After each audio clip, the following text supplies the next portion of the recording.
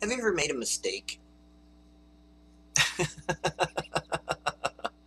Have you ever felt like you don't get it? You've been talking to God, and you've been going to church and reading your Bible, and you study and you try to figure things out, and you know, sometimes things get a little rough and a little tough, and sometimes things get a little rocky, and sometimes you just can't figure it out. You just don't know what's wrong, and you hear about all these huge ministries with thousands of people coming to the Lord daily, and man, you're struggling just to keep yourself afloat. You hear about all these people with gifts and doing this, doing that. And wow, miracles for God, and you kind of go, but Lord, what am I doing?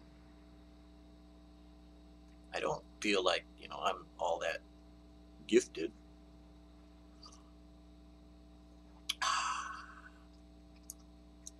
You ever had coffee?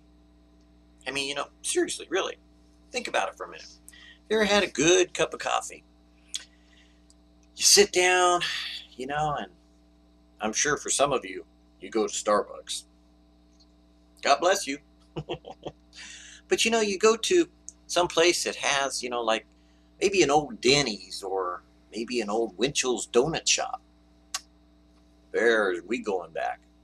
You see that old coffee pot sitting over there, and waitress comes over and pours you a nice cup of coffee, and pick up that thing, and before you even get a chance to taste it, it just smells good. You just go, ah, man, that smells good.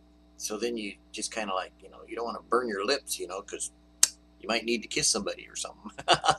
You don't know what those lips are going to do next. They might bless somebody, but you're very careful. So you kind of bring that cup up to your lips, and you go blow a little bit on there so you don't burn yourself quite so bad. And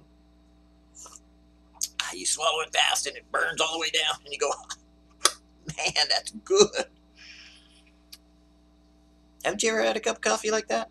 Oh man, it's just tastes so good, doesn't it? And have you ever had another kind of cup of coffee where you kind of was in a hurry, and you went home and you made a cup of coffee and you kind of dumped all the coffee in, and you stuck it on a burner, or whatever, coffee pot if you're perking it, or a coffee press if you're pressing it, or whatever you do with your coffee. Sometimes I wonder what you do with your coffee. But then you go and you go, oh man, I'm in a hurry, and you just, ew, that don't taste so good. So then you take another sip, and you just keep drinking it, and you get it down because you want the caffeine, but you somehow it just doesn't taste so good, so you just kind of get, a lot of coffee in, but just doesn't taste quite the same. Did you know that sometimes it's not about numbers, it's not about the quantity, but it's about the quality? Sometimes one good cup of coffee will stick with you for days, where half a dozen thrown together things take a lot of cream and a lot of sugar to make that thing taste good. And even then you go, ugh, what was in there? Oh man, that's terrible. Do you know that God feels that way about our work sometimes? Sometimes what you do, or what you think you do, just don't taste so good. In fact, sometimes it don't smell so good. You know, God bless the huge evangelists, that go out and do these marvelous crusades, but you know, sometimes God looks down and says, the follow-up isn't quite so good. Matter of fact, some of the stories I'm hearing, from my angels telling me about what's going on in the lives of people after the crusades, it don't look so good. In fact, it don't smell so good. Sometimes it's not about the numbers, but it's about the quality of the work. Is your life, is your action today Quantity of what you think you should do with God, or quality? I wonder. Because, you see, God doesn't really care about the quantity, because he could have saved everybody from the moment of creation.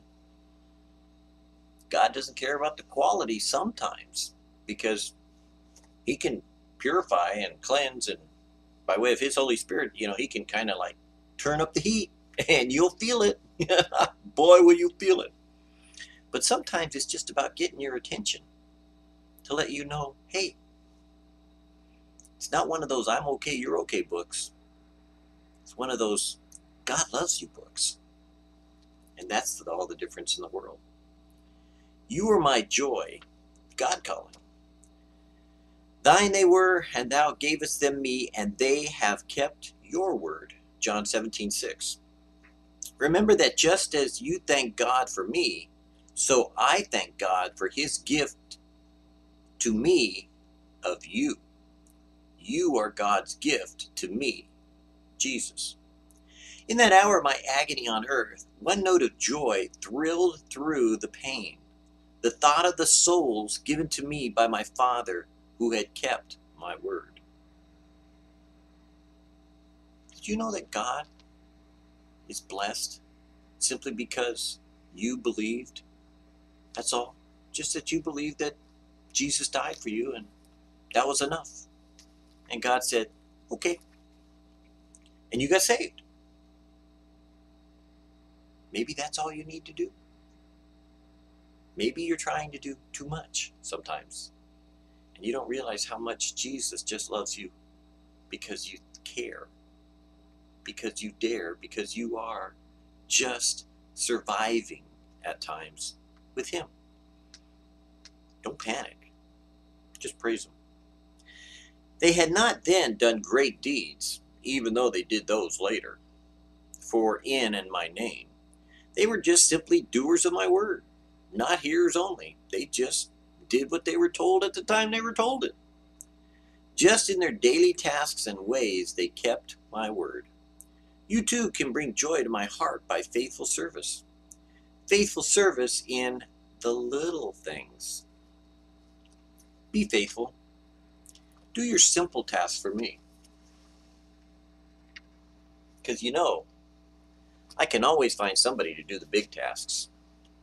They're a dime a dozen. They're always wanting some glory or fame or name or trying to take credit for what I've done.